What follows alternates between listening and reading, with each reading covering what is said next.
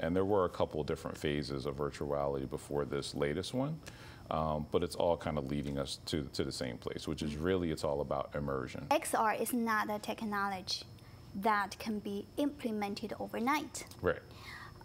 It requires a certain amount of time, money, and a highly skilled professionals. Yes. So you are the resources for those talented people. I think it's more about providing the tools and the environment, and then having young people explore and come up with their own solutions and be creative in that space. What applications are available for AR in business today?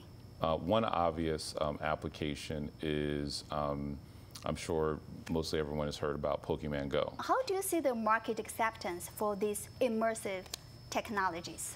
Yeah, I think it can be challenging to educate. What do you think the most effective ways to promote and grow these XR companies? I want to get that at home. I want to get that more often. Those are the connections.